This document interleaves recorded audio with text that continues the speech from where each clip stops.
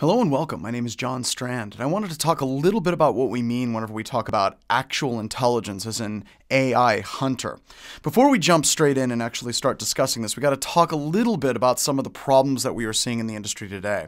There are a number of backdoors that use a wide variety of different ways to communicate with bad guys' command and control servers.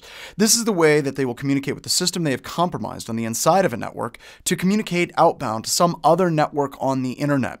And this can be done through HTTP beaconing, social media such as Gmail or Tumblr or Twitter, DNS traffic, quick protocol for UDP for multi-honed streaming data, and also SCTP. Now, traditional security technologies are very ill-equipped to actually detect this type of attack traffic. And the main reason why is they're trying to look for specific signatures in very specific packets, or even TCP streams, to make a determination as to whether or not this communication between an internal compromised computer system and a server out online is actually malicious. And this makes sense because it's fast and it's very quick. You're basically looking for blue cars. You find a blue car, you say the blue car is bad, you move on. However, with the modern kind of command and control that we're seeing with bad guys today, it's not just a single car or a single packet or a single TCP stream. It may be a collection of a whole bunch of different communications spread over a long period of time. This makes detection far more difficult with traditional signature-based detection. Also, in addition to that problem, training people can also be incredibly difficult. The ramp-up time for a security professional in a SOC to go from somebody who's just getting out of college or just getting started with computer security to the point where they're proficient to actually go through and start hunting for these types of backdoors is quite a long time. In some situations, it could take months or even years. But these are the tricks that pen testing firms and also bad guys use all of the time. So how can we detect these backdoors if the data is encrypted, obfuscated, or somewhat hidden?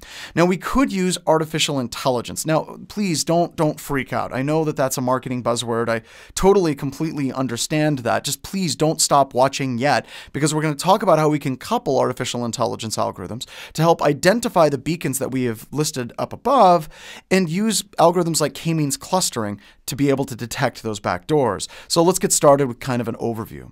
Now, when we're trying to think about consistencies, with a backdoor, there's going to be some consistencies. It may be a number of different things, or bad guys may try to randomize these, but there's going to be some consistencies.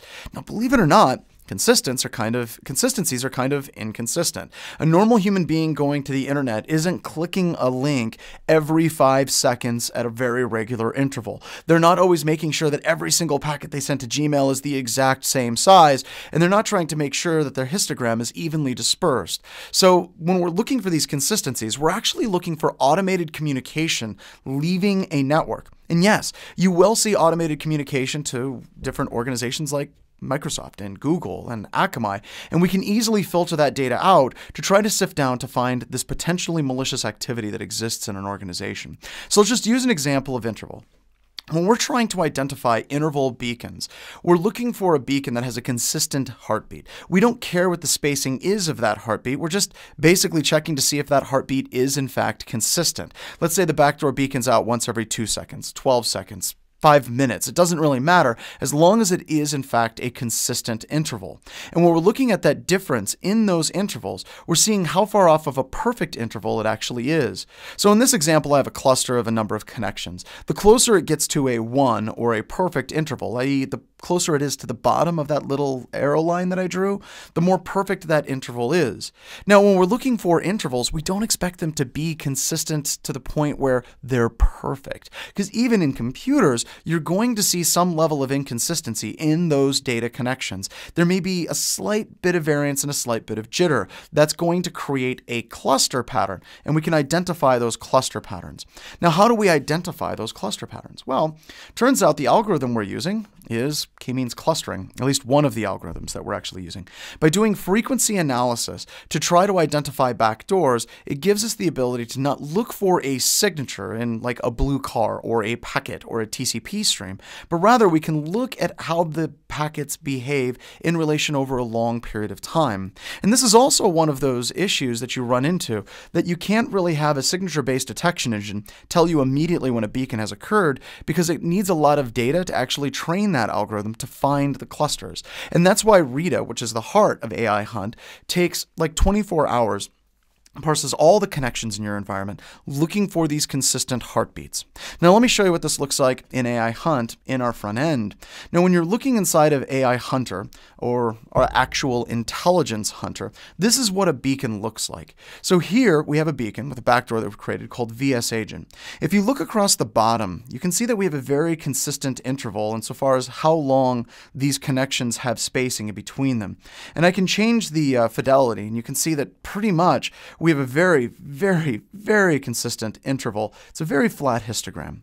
Then up here, you can see that I have this 10-second interval. It says that we had almost 8,000 connections that were at a perfect 10 seconds. Once again, a very good indication of a very consistent heartbeat.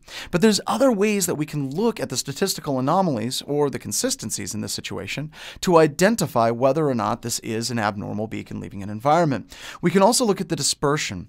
I want you to think of a bell curve, and the dispersion is that dispersion equal on either side of the bell curve? Once again, there may be some jitter at play. You may have some backdoors like PowerShell Empire or Trevor C2 that'll introduce jitter, but whenever you use a function in Python, when you use a function in PowerShell to generate that jitter or that randomness, it's going to try to randomly disperse evenly between the random intervals that you have established. We can also look at this in data size. If I simply click the little 2 here, you can see that once again we have the intervals down below, but our graph up here has now changed, and it showed us that we had 9,000 connections, and we had vast majority of our packets had roughly 500 bytes in them. So that means we have a very consistent data size. We have a very consistent interval. They're not perfect. You see some of the packets were a little bit larger, and that would be expected if the bad guy's using the back door. So this is how we use artificial intelligence to help develop actual intelligence by putting this data in the hands of a security analyst in a way that they can visually represent it and see it easily. Makes it so we can have very powerful tools using artificial intelligence algorithms that we can put in the hands of junior SOC analysts so that they can adequately go about hunting for bad guys that are communicating outbound from your networks. I hope this helps clear up exactly what it is we are doing with AI Hunter and the Rita frameworks, and I look forward to seeing you in the next video.